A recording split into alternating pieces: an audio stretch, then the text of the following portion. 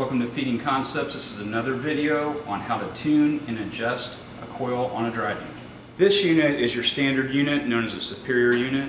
It's pretty standard in the industry. We're going to be looking at this area right here. Again, your coil's mounted standard here on a coil stand. These are your spring packs. Same scenario, all the same feeder theory applies.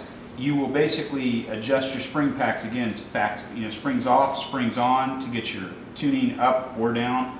And here on your coil, this particular unit is a little bit different. It has 4 bolts. 2 are adjustable for the coil gap, and 2 tighten the coil up. So again, you want to try to get your coil gap as close as you possibly can. When that coil gap is as close as it can, it's going to draw less amps and less heat with more power. The wider the gap, the less power you're going to have and the more amps you're going to draw. So basically, you want to get that coil gap as close as you can without it hammering this coil eye-lamp. Okay, so when you're going to adjust your coil now, and if you've had to change a coil or you're adjusting the gap or you've just done some tuning, sometimes you do some tuning, you can get yourself out of whack a little bit on the gap. So I'm going to show you how to do that. Typically, you don't want to adjust these bolts. These are just your mounting bolts. They hold it down. You've got a little bit of play here to move it back and forth. Wrong place to go. Leave those tight. Make sure those are tight also when you get everything done. Also, forgot to mention on the toe clamps, you want to keep these tight too. Make sure those are down tight. Center bolt inside the bowl is pulled tight. Everything's got to be tight when you're tuning. Your outside construction doesn't really matter as much. It's just your tooling here. So what we're going to talk about now on the coil gap. So typically these 2 bolts in the center are going to be the bolts that loosen you up. You can just kind of break those loose. They're not going to be too tight most of the time.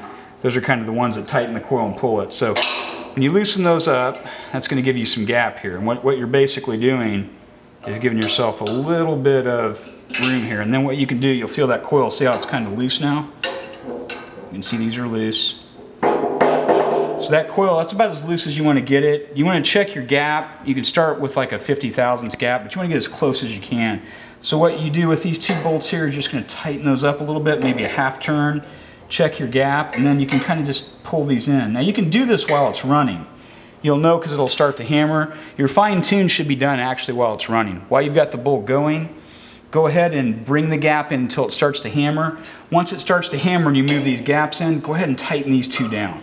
And it'll be the same on any coil. Just tighten those down, and then that should pull it back enough and square it up to where that hammering stops.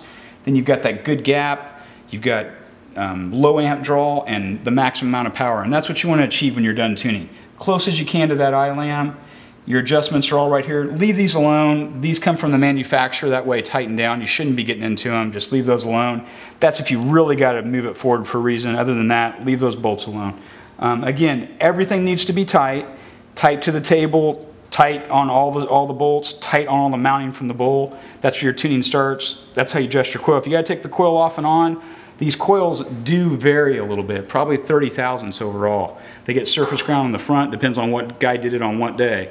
So you get a new coil, you're always going to have to adjust your coil gap. Don't go with the old one. If the coil gap gets too wide, you're going to draw too many amps. And that coil is going to get hot and it's going to burn.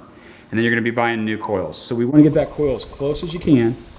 And you want to get that gap as close as you can so those amps are low and it runs nice and cool with its maximum amount of power. Hi guys, thanks for watching our video. I'm the owner of Feeding Concepts, John Graham. If you liked it, please give us a thumbs up and subscribe. If you have any questions or you want any other information, please leave it in the comment section. We'll try to provide it. Again, thanks for watching our video and have a great day.